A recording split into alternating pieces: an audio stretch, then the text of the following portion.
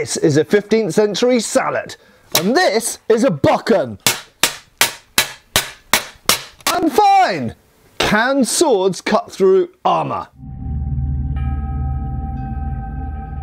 No, they can't. Or can they? Basically, no. So the main reason I'm making this video is the other day I made a video about this amazing Chinese sword. Okay, this is the Liao Dao, and it's an amazing weapon which is probably, in my opinion, specialised for fighting in armour within the Liao dynasty, so contemporary with the Song dynasty context. Okay, so we're probably talking primarily about lamellar armour here, but that doesn't mean that you should imagine that this is literally for carving through armour. The fact is that this blade is made of steel, and certainly steel armour is also made of steel. So when I talk about certain weapons that are specialised for fighting in armour, there's a couple of elements of that to unpack. First of all, there are certain weapons which make sense to use when you are yourself wearing armour. Okay, so because you don't have to necessarily carry a shield, because you're better protected, because you're more invulnerable to things like spears, blah blah blah, the fact is that you can get in close with your enemy more safely because you are wearing armour. Now, because that enables you to do that, and because it's advantageous for you to do that against someone like a spearman or a pikeman or a halberdier, because it makes sense for you to get in close with them and fight at your best fighting range, that means that there are certain weapons like this, or poleaxes, or swords, for example, which make sense for you to use against those other opponents who aren't so well armoured. So in other words, the armour enables you to come to a distance where these weapons, which might not be so good in defence, you know, then you're not using a shield or you don't have a very long reach, nevertheless, they make sense to use for you because they make you more effective as a fighter. Now, the secondary part to saying that these are better weapons for fighting in armour is the fact that they might be more effective against armour. So you have to accept that typical weapons, a normal one-handed sword, a normal spear, basically are nullified, not cancelled out entirely, but they're made much, much less effective by armour. Okay, it should be obvious. That's what armour's for. Remember that armour's hugely expensive and technologically advanced, depending on the type of armour, to make. So the fact that there was this huge investment in types of armour all the way back to the ancient world and all the way up to the Renaissance, and in fact World War I, even World War II in some cases, because there was a huge amount of investment in armour, it should be obvious that armour was important. Obviously in a World War II context we're talking about tanks. But a weapon like this, the poleaxe, is specialised for fighting in armour, but it fulfills both of those criteria. Number one, yes, it does make sense if you are a fully armoured man-at-arms, aka knight, to use a weapon like this, because the armour means you don't need to use a shield, so you therefore may as well maximise your offensive capabilities with the weapon you use. It might be a bit heavier, it might be a bit slower, it will require two hands, but additionally, you don't need the long reach, you don't need the hand protection, blah blah blah, of certain other types of weapons which make sense in an unarmoured context. Okay, so yes, absolutely, weapons like the poleaxe, or to come back to the Liao Dao, do make a lot of sense in an armoured context. They make sense for the armoured person to use. But the secondary thing is, yes, they make sense to use against the armoured person as well, because they are more potent, okay?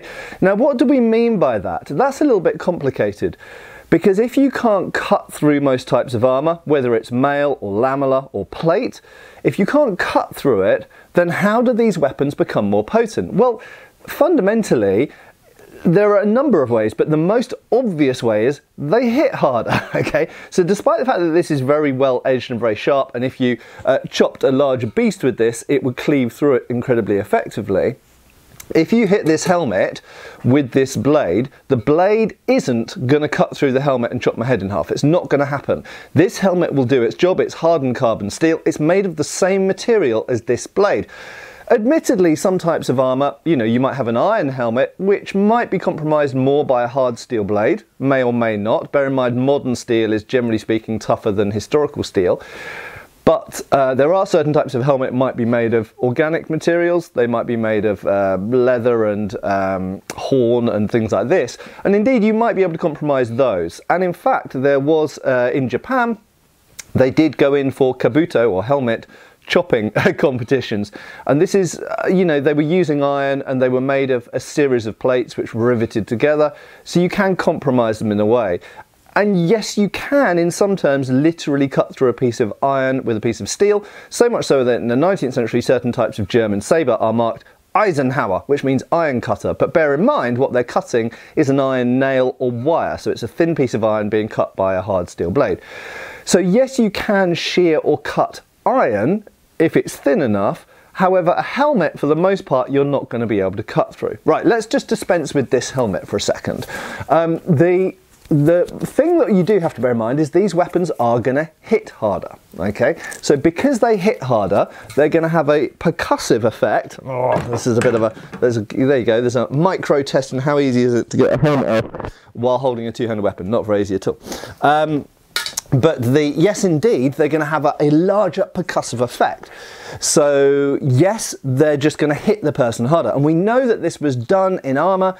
We know even from modern sporting combat sports like Bohurt, HMB type stuff, we know that just hitting people in armour has an effect on them. It's fatiguing, it's concussing, sometimes you can break bones, blah blah blah. So if you have a weapon that is now a bit heavier and two-handed, even though it's got a sharp edge and yet that person over there is an archer, thunk, you can take them in half with it, but this person over here is a knight, if you smash them in the head, yes, it's going to have a percussive effect on them. Obviously, it's going to have potentially hurt their neck, it's going to daze them, it might even concuss them, it might even knock them out. In some rare cases, with particularly top-heavy weapons, like halberds and poleaxes, you might even just kill them with a blow to the head without actually compromising the helmet. So, yes, it has a percussive effect, but secondly, these also have points. Now the points against armour, you're going to be going for gaps. Sometimes you might hit the breastplate or lamella or mail or whatever, and it might just knock the person back, and then you might follow up with a smack to the head or whatever, or the leg or the knee or that kind of stuff, take a blow to the knee. But the thrust into the armpit or the face if the face is open, or indeed into the groin, these are all things which are more easily done with a two-handed weapon, with both hands manipulating the weapon and having the leverage to encounter the opponent's attacks and weapon while still keeping your point on line and getting it where it needs to go. This is the whole point to half swording with long swords. So, these sorts of weapons, fundamentally, for most of the time, can't in realistic terms cut through armour, certainly not armour like this. But they can bypass it more easily, they can have a percussive effect on it more easily, they can get the point on more easily, and the final thing I want you to think about is these sorts of weapons, because they're beefy and two-handed and you've got a gap between the hands, also make sense in a close-in grappling situation as well. We see this in the poleaxe treatises of the 15th and 16th centuries, like Le Jus de la Hache and the anonymous Bolognese sauce. If someone comes in close, yes, you've got back end, just as you do with the sword, but you've also got the middle here, and you've got a huge amount of leverage. So if someone grabs your weapon, you've got a huge amount of leverage to get them off it and bring your weapon back into play. If someone comes in close, with poleaxes or any other weapon, because you've got your hands far apart here in a big lever, you've got the ability to hook around bits of them, to lever them, to throw them across the neck or round the knee, pull and push as well, and barge them away with the middle, the shaft of the weapon as well, which goes for the liao dao. So, to summarise, for a whole bunch of reasons, these weapons make sense for fighting in armour and against armour. So if you're wearing armour, they make sense, but equally if you're fighting other people in armour, they make sense as well for all of the aforementioned reasons. But when I say that they're effective for fighting in armour, don't immediately think that I mean that these can cleave through armour. For most of the time, 99% of the times, they cannot cut through armour. But that doesn't stop them from still being incredibly effective against armour. Thanks a lot for watching. I hope I'll see you soon on the channel. Cheers, folks.